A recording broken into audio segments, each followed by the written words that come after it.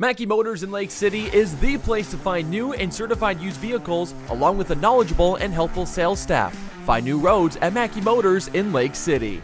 Mackey Motors, a post-game show. Find new roads at Mackey Motors in Lake City. Carroll Tigers knocking off ADM tonight, 64-53. Ethan Lengeling, a critical part of that Tiger victory, joining us here tonight. Ethan, congratulations. Really good win for you guys here tonight. Tell you what, got a little scary there in that second quarter, the way they closed things out. But what was the difference for you and the guys here in the second half, do you think?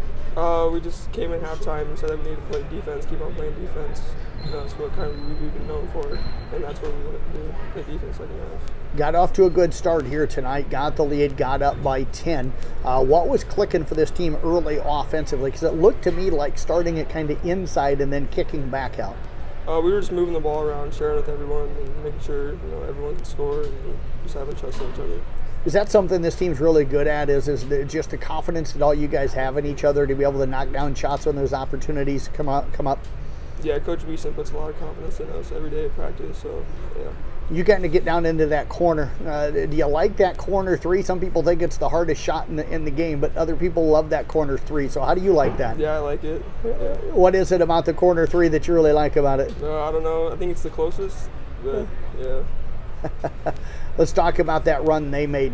What changed for you guys that they went on that 14-2 run to close out the first half and lead up by 2 at halftime? I think we just turned it over a little bit, and they got some easy ones, and that's how they got their run started. But yeah, fell down 33-29 there early in the third quarter, and then you guys go on a 19-0 run. Looked like the defense ignited that. You came out and got some pressure on them.